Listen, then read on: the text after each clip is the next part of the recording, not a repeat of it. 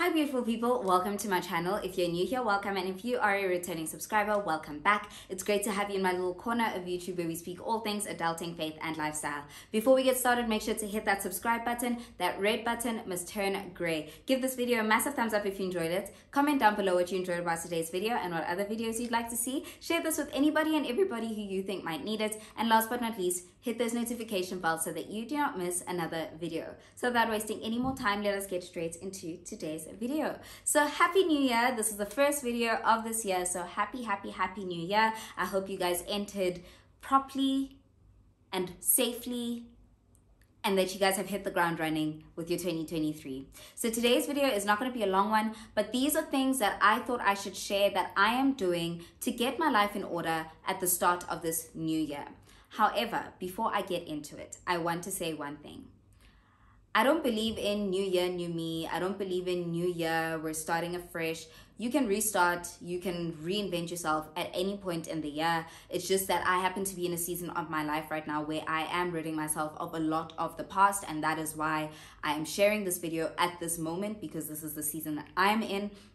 You guys can come back to this video in August and it will still be relevant, because you can restart your life and recreate your life and all of that stuff at any point in the year.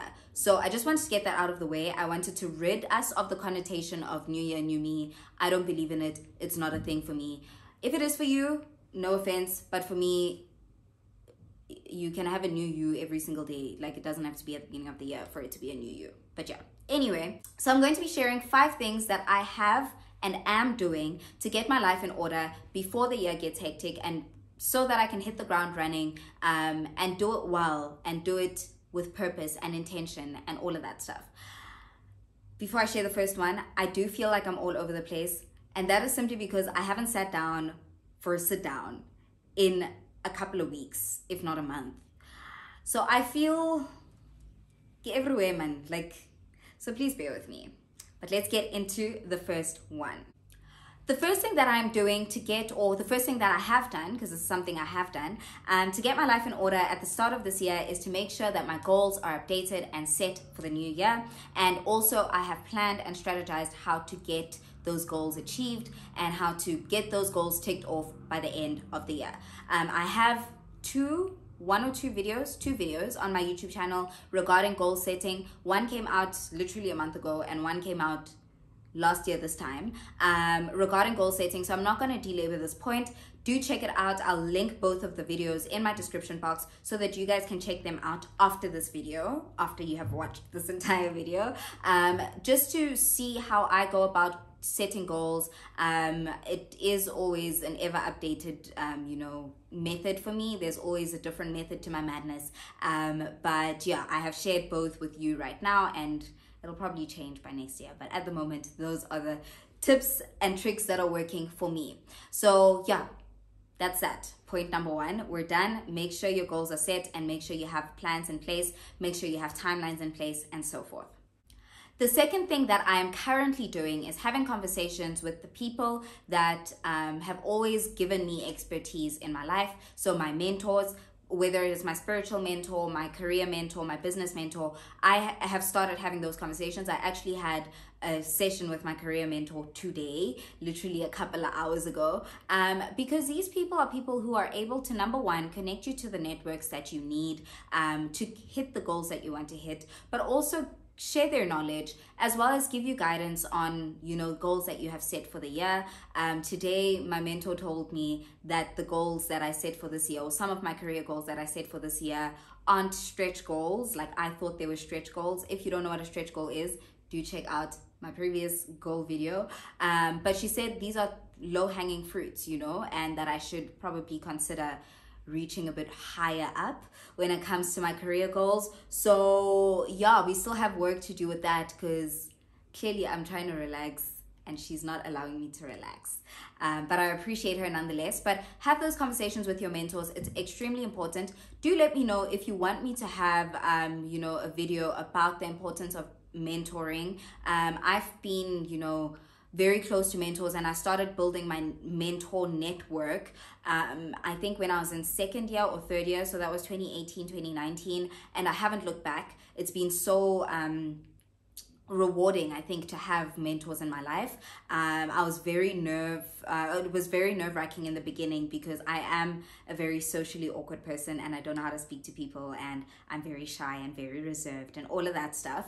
But I've had to break out of my shell, especially with my mentors, and by breaking out of my shell, they're able to give me the best that they can give me, because I'm vulnerable on my end as well. So definitely look into getting a mentor, even if it's just one. I know I mentioned that I have 3, but even if it's just one, who can help you make decisions, who can be someone to talk to, someone to throw ideas at and get their opinions on, because these people are extremely valuable. I have actually started paying it forward by mentoring people as well. I don't have the capacity to mentor a whole lot of people, but I do have 2 or 3 people in my corner that I'm mentoring as well. And I think by paying it forward, I'm able to just, pass on the blessing to other people as well, which I'm absolutely loving at the moment.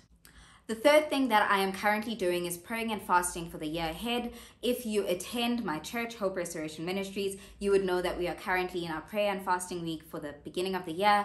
And I think quite a lot of other churches have their prayer and fasting around this time as well. So praying and fasting allows God to be at the center of everything that you want to achieve this year, but it also allows you to align with Him and hear what He wants you to do this year, because many are the plans of a man's heart, but God's plan always prevails. And if you aren't aligned with Him, then it gets awkward, because then you say God didn't answer your prayers and didn't help you achieve your goals, when the goals that you set weren't to glorify Him and all of that stuff. So make sure you're aligned with God at the beginning of this year. Make sure you pray, you fast, rid yourself of any distractions so that you can hear His voice clearly. I think it's extremely important, especially at the beginning of the year. Even though I fast multiple times throughout the year, at the beginning of the year, I think that's the one that is the biggest for me. Simply because I think it sets, the tone for the rest of my year. So definitely praying and fasting, that is the third thing that I'm currently doing as I get my life together for the beginning or for the rest of this year. The fourth thing that I am doing, and this is something that I do continuously, is setting things in place that will support my personal development. For me, this includes working out every day. It includes reading for at least 15 minutes every day. It includes journaling. It includes seeing my therapist once a month. There's so many things that I am doing that are focused at my personal development. I think this helps as well because it allows you to cultivate a spirit or a behavior of discipline and consistency, and I've definitely seen that, and this is something that I do every single year. I think I got very serious with this from mid last year, when my life felt like it was crumbling in front of my eyes, and I put these things in place, and they definitely helped keep me sane, especially the journaling and the therapy part. Therapy, guys, it's painful but very rewarding. Anyway, so set things in place that you want to see yourself looking back at the end of the year and saying, hey, I did the most in this department of my life. And personal development for me is something I'm extremely passionate about. So I've set those things in place. This is just a few of the things that I'm sharing with you guys, but the list is so much longer. Things like cleaning my space, things like setting boundaries, things like putting my phone on do not disturb at a certain point or at a certain time of the day. There's so many things that I've put in place for my personal development that will allow me to not just look at my career, because I am a very career-focused hand, but I am more than my career. I need to develop in other areas of my life as well. So I need to be strict about the things that I set in place for my personal development as well. The last thing that I'm doing, which is number 5, is getting my budget in place and setting it out, adjusting it as I should. I'm not going to talk much about this because I am planning to put out a video with one of my favorite YouTubers. We are collaborating, and you guys are going to see the video very soon regarding budgeting, especially as a young adult, especially as someone who is straight out of varsity, someone in your 20s. I'm super excited for that video where we will be speaking about budgeting and how to get that in place at the beginning of this year. So yeah, I'm not going to speak too much about that, but getting your budget in order is extremely important. It's January, guys. You shouldn't be feeling like it's January. You should be feeling like it's any other month of the year. But if your budget is not in place from January, next year, January, you're going to be worrying. January. You're going to be worrying next year, January, if your budget right now is not in place for the rest of the year. So yeah, so these are things that I am doing to get my life in order at the beginning of the year. The biggest thing for me is goal setting, so do check out those videos. But everything else on this list that I shared is extremely important as well. So with that, please do share some of the things that you do that are rituals, traditions that you do at the beginning of every year that help you get your life in order. I'd love to hear what you guys do. I think these are things that we can learn from each other, and maybe these are things that we can pick up from each other as well. So definitely do share what you guys do to get your momentum going and all of that stuff at the beginning of a new year, or at the beginning of a reset period for you. Like I mentioned, it's not just at the beginning of the year where you can reset and do some of these things, or all of these things actually.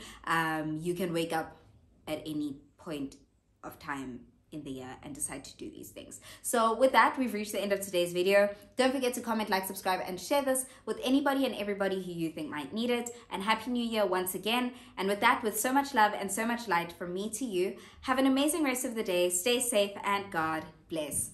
Bye guys.